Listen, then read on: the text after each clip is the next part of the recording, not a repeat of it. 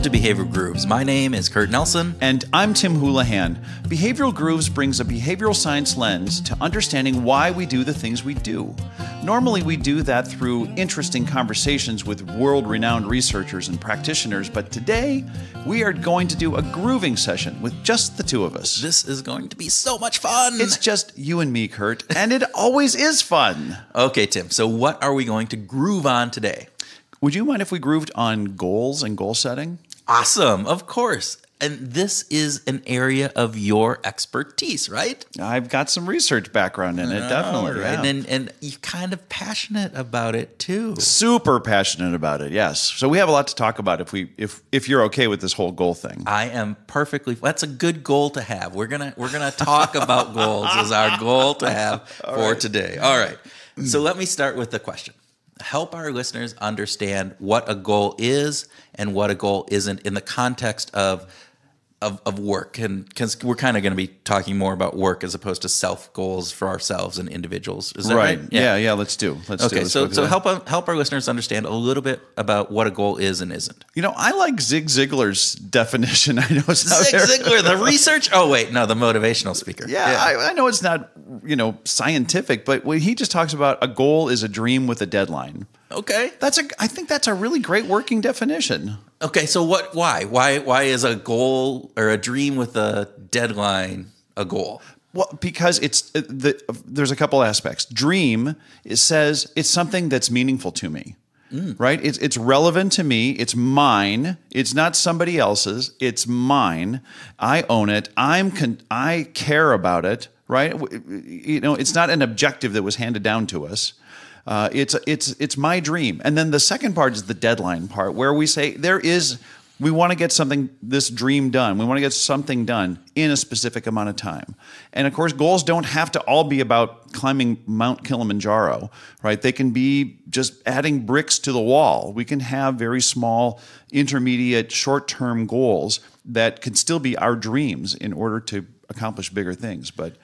But all that said, I think a goal being a dream with a deadline encompasses this idea that it's mine, it's self-selected, it's meaningful to me, it's relevant to me, and it does live in a world that has deadlines. Okay, but in most organizations that I've worked with, I don't get to pick my goal. My goal is handed to me. Here is your sales goal for the year. Here is your objectives that you need to achieve for whatever time period it is. So are those goals? Well, see, I think that those are objectives. And it's not going to be your goal until you decide it's your goal, until you really accept it. And that's going to be hard to do unless you had a hand in creating it. All right. So I'm going to push back on this because I'll go back to the work that Locke and Latham did way back like in the late 60s and 70s, right? And groundbreaking work. They're looking at cutting down trees. And you have the trees that they go out and cut as many as you want versus going out and cutting X number of trees. And when people had X number of trees that they needed to cut in that day, they performed much better than the ones that said, hey, here's your cut as many as you want. And so if I'm to say that my dream, if I'm a tree cutter, I should be able to say, all right, I'm going to cut lots of trees, but it wasn't as productive as when they said, cut 10 trees or whatever it was. Well, I think you're talking about the difference between no goal and an assigned goal. And then when you talk about a dream, you're talking about your goal. You're talking about a self-selected goal. A dream is a self-selected goal. That's not a no-goal situation. That's a self-selected goal. So I would frame it as when it just says when they just say go out and just cut down as many trees as you want, that's a no-goal situation. Okay. And then there's the assigned goal where they're saying, here, go and do this many, whether you make it or not. And then the third, which Locke and Latham did not test, was just a completely self-selected goal. Okay. Right? And that's the dream. I think that's where I say, this is how many I think I can do. And then I make a commitment to it, as opposed to just like, mamby-pamby on it. If I make a commitment to that goal, that changes it. Well, okay, so I will go back to Locke and Latham, who are kind of the godfathers of this They work, absolutely right? are. And some of the components that they talk about making a good goal is that it has to feel achievable. Yes. So you Stretch is good. Stretch is good, but it has to be achievable. Yes. But what I'm hearing you say is that works. It drives performance, but to a certain degree, it doesn't drive it as much as if I was to say, here's my stretch goal, and here is that I am now committing to because I chose to achieve this. Is that right? So modern goal setting theory that stood on the shoulders of what Gary Latham and Ed Locke created is involved with people like Klein and Ron Kivitz, and there's a lot of people. George Lowenstein's contributing to this. There's a lot of more recent literature that stands on the shoulders of what Locke and Latham created. That includes three kind of key components in goal setting theory, right? Achievability. You just talked about this idea of stretch, but achievable. That's the first part. And the second part is being involved in setting the goal. Okay. Some kind of connection to the goal itself. That is a really important part to the performance or what actually gets achieved. And then the last is the relationship between the rewards and the goals, because we want there to be a reward. We don't set goals just to achieve things just purely for the sake of achieving them. There needs to be either some kind of intrinsic or, in most cases at work, extrinsic rewards. Great. So we have the three components there that are going in. And I know, so going back to this component, you have done a lot of work on the self-selected goal component. You had actually, put together in your previous work some specific, methodologies and patent processes that are working on that. And I know there's been some recent research on that that was done by Bamaraju and Honeberg, is that right? Oh, yeah. The component where they actually looked at this. And I found this research interesting and fascinating, the self-selected sales incentives, evidence of their effectiveness. And so can you talk a little bit about that research? Yeah, I actually partnered up with Raghu Bamaraju on that. He was getting his PhD at the University of Houston with Mike Ahern, and we connected on this. And so he used some of the data.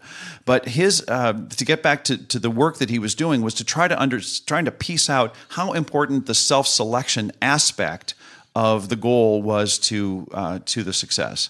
And what Raghu and Stephen Hohenberg discovered in their analysis was this tremendous impact that people who self-selected their goals performed significantly better than those who were assigned their goals. Right, and in there they had this component where they looked at 4 different levels of goals based upon prior performance, and people got to select. And if they selected a goal that was at a level A, and they didn't achieve level A, they got nothing. And they could set level B, but they had rewards that were commensurate with that. But then they also assigned people those same goals based upon some of that work. And when they did that, what they found was that, wow, those sales actually really, it was a sales component. Yeah, it was. They sales went way up when they had the self-selection, even when everything else was paired up, and so they had that control group, which was really nice. Well, and this gets back to self-identity. I love, you always bring up you don't always, but you talk about a great example of what it was like to be at a trade show and have a bike with a very modest prize. Mm-hmm. Just churn the bike fast enough, just pedal the wheels fast enough so that you bring one light up on a scale of a bunch of lights. But people didn't stop there. Right. So actually, when you give them an opportunity to exhibit their expertise or their prowess or their ability, that oftentimes they're just willing to go for it. And what our research found is that people, when given the opportunity to select their own goal, oftentimes went for the most aggressive goal.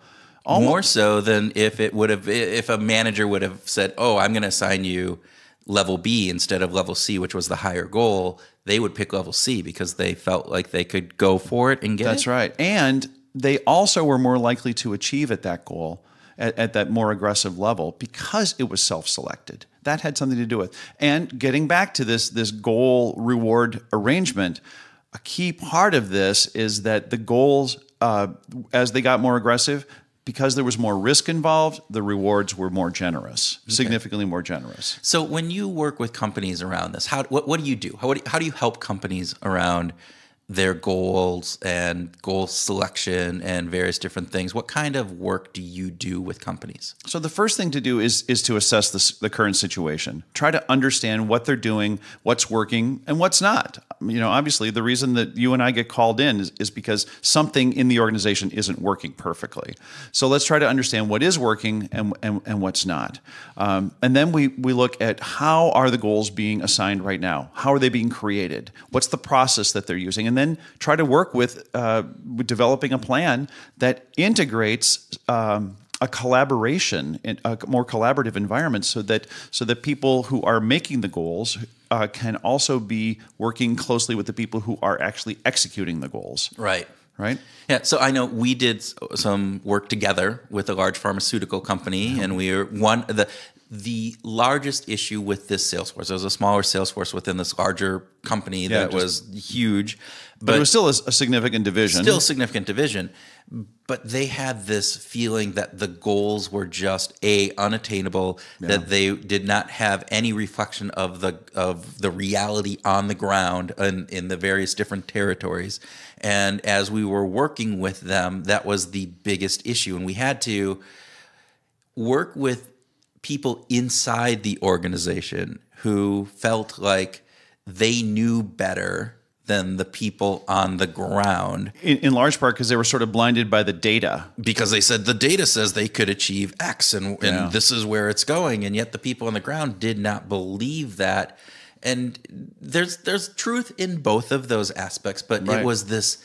But the problem was there was no collaboration. It was a one-sided assignment of goals rather than allowing the discussion to happen to sort of suss out this idea of where could the goals be reasonable, stretch, but achievable. Right. And so we came in and we worked with them and we did a number of focus groups with people from around the country. We brought those components back. We had individual interviews. We talked to leadership. We got people talking together, which seems like, oh, that should happen all the time, but but it doesn't. And then sometimes I think, and then we also helped in saying, how do you craft these goals, knowing that you can't have everybody, at least in this situation, they weren't willing to go to the component where everybody could, choose their own goal. Right. So, but how do you craft these goals so that there is this feeling like they have input in various different things? And so how do you do that and structurally and various different things? And I think it was a very successful component. They still talk about, the program with a little weird name. Well, one of the things that I remember so vividly was how we talked to top performers and we talked to sort of mid-level and lower performers. All of them had some complaint about the way the goals were being set. Yes. It wasn't as if it were just the low performers that were griping like, what are you doing to me? But the top performers were saying, you're asking too much of us. We are already at our max ability and we're maxing out our territory. And you're still saying we have to grow beyond our ability to actually do it. Right. So that they did not perceive any sense of achievability in them. And I will tell you, the number one complaint when I work with sales forces around incentives and their annual incentive plans, right? The number one complaint we get from the field is always that the goals are not appropriate. Yeah. To your degree, it is not just those bottom performers that are complaining about the goals. It is the top performers as well. The ones who still achieve and go above the goal typically are also complaining. And there's a variety of reasons around that. And it gets back into A, to your point, how involved are they on that? But B, how well do they understand how the goals are set? Because again, it comes back down to sometimes these goals are just handed down by corporate and they don't understand all of the components that went into how they were developed, what were the different factors that came into play here and there, and why that matters, and why they're expected to have a growth of 10% and in the neighboring territory only has a growth of 5%. And there's this fairness component. There's all these different factors that come into play. And those are key aspects to get people to buy in, to say that, yes, this is my dream as well, and not just the company's dream. We have a global telecommunications customer that we're both working with right now. and our one of our chief contacts is a huge evangelist of this idea of self-selected goals, right?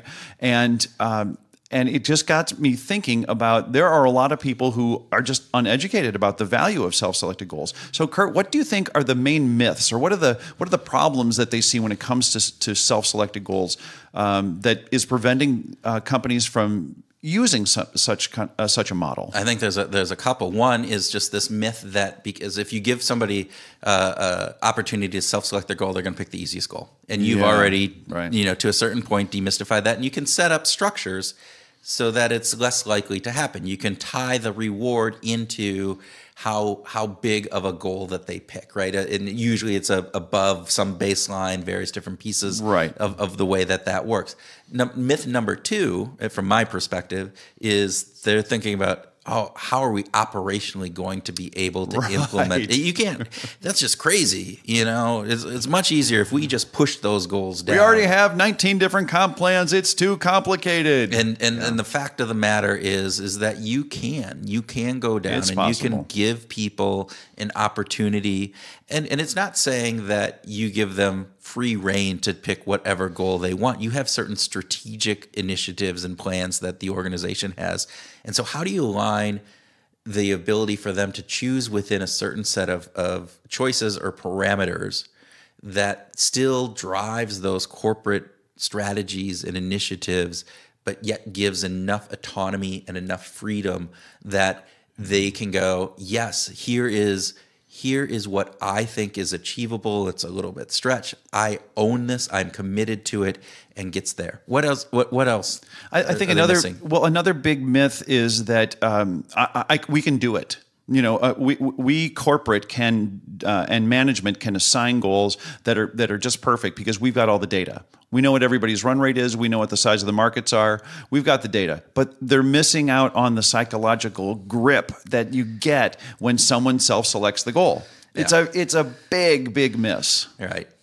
All right. So with that, I think to summarize, goals are really important. Goals are really about making sure that we take a personal component, that they become real to the individual, that they're their own dreams and not something that is just pushed down upon them to have their greatest impact. Not saying that, goals themselves, just having a stretch goal out there, as long as people feel it's achievable, right? Yeah. That there's this element. You had mentioned three things. I've already forgotten what they were. Well, you started down achievability, right? We need to perceive it as achievable, but with some stretch, because stretch works. The second one then is involvement. That collaboration. It's not that you're going to just let everybody run off and set their own goals willy-nilly. It's about collaborating with the corporate goals and what objectives that need to be obtained. And then last is then to make sure that we didn't talk much about this, but the idea that the rewards need to be commensurate with the effort and the risk involved in achieving the goals. And the risk, I think that's a really good piece, because there is a risk of the amount of effort and time and energy that I put into it. And if that reward isn't commensurate with that extra effort, then it comes down into the WIFM, right? What's in it for me? What's in it for me? And so there's a psychological component that drives that motivation around that in various different pieces. So I think all three of those things are really important. I think then the aspect of saying organizations miss on this a lot of times because they feel like they have the expertise to be able to do it themselves. They feel that people are going to slack, and just the operational component of trying to do it is just overburdensome. So if people have questions about this, should give us a call. Absolutely. Well, both of us, my gosh, we absolutely both do work in this realm, and of course our emails are in the show notes. So click on us and contact us. We'd love to have a conversation about this. And so let us know. We'd love to, because we're always trying to obviously help people, but we're also looking for these information pieces that we can bring back into the show and tell people about, hey, here's some cool stuff that we just found out. So if you have a really, really good challenge, we want to hear about it. We do. All right. Thanks for listening. Thanks a lot.